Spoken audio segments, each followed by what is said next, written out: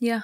Yeah, well, change can be scary, but change is growth. Yes, exactly. In my mind, anyway. If something's not challenging me, then I never feel like I'm growing. Right. I'm quite easy. You're always learning.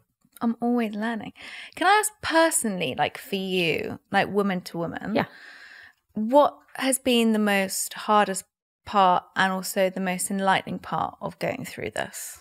For me, it is the mood changes. They not ever like having that fine line of depression and anxiety and not being able to use the same tools to come out of it. So having to dig in and understand cognitive behavior therapy, all of these kinds of things, and really try to boost it to get out of it. Because it's not just me that it affects everyone around me, including the closest people to me that have experienced some of the less than ideal things.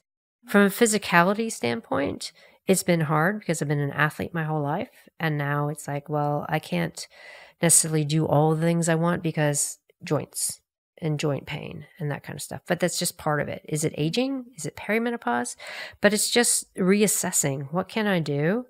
I can still move. I'm still going to move, but I'm not going to go try to train for marathons. One,